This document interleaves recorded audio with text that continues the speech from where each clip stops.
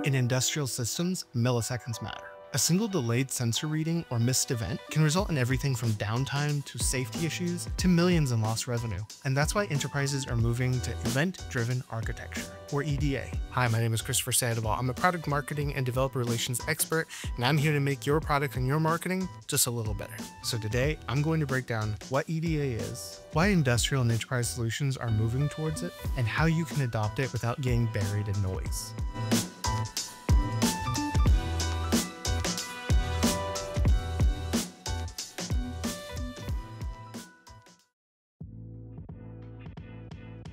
So what is EDA? Well, event-driven architecture flips the script. Instead of being request-response, it takes real-time actions and turns them into events. And those events are then sent to users or systems who are listening for them. Think of it like a factory floor. Instead of waiting for a manager to do a full round around the floor, the machine raises its hand and says, "Hey, something happened." And the manager is just sitting in their office waiting for the update. Now that change in paradigm is hugely powerful. It's not just a buzzword, it has some real-world benefits. It helps organizations make faster decisions because it's using real data. Real-time processing means you can get real-time insights and act in real time. This also makes the system supremely scalable. New services can subscribe to events easily and bypass all of the code complexity in traditional systems. And that agility is why companies ranging from Netflix to Tesla production facilities rely on EDA. And nowhere is EDA more important than in industrial, IoT, and manufacturing. Consider this. In any industrial system, there are hundreds of machines, taking thousands of actions, and each of those machines have vectors, variability.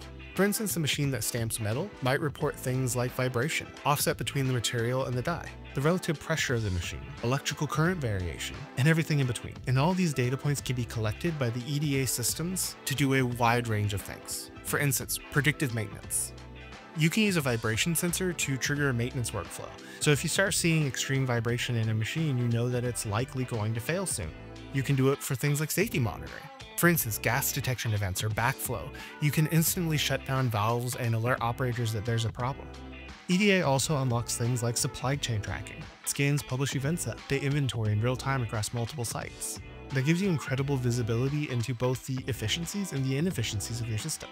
And these aren't hypothetical. EDA is being deployed at scale in industrial orgs today. But it should be noted that like any system, EDA is not perfect. It does have some pitfalls that you need to be aware of.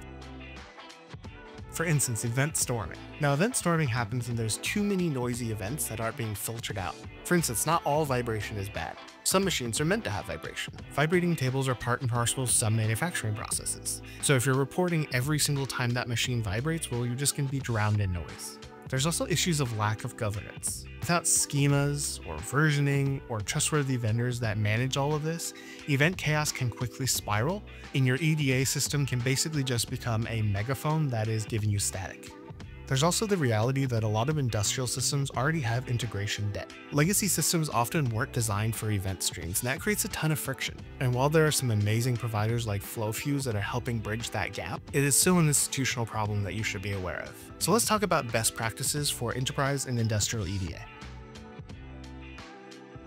So to get the most out of EDA, you need to do a few things. First of all, you need to start with high-value events. Focus on the events that drive the most ROI or have the most potential for damage. Don't try and consume all the events at once. Figure out which events actually matter to you and build out your systems to support them. You should also look into adopting event brokers or streaming platforms. Tools like Kafka and MQTT can get you going, but there's also a ton of providers that are low code that are built for industrial purposes like Flowfuse. You should also be building governance in early. Use clear schemas, observability, and documentation to keep things maintainable. Solutions like DocuSource are really easy and really cheap to get your documentation going. But you can also use things like OpenAPI to state your schemas. But you should also be doing everything you can to bridge the old and the new and understand that that is a problem. The reality is that especially in industrial use cases, these control systems are typically legacy.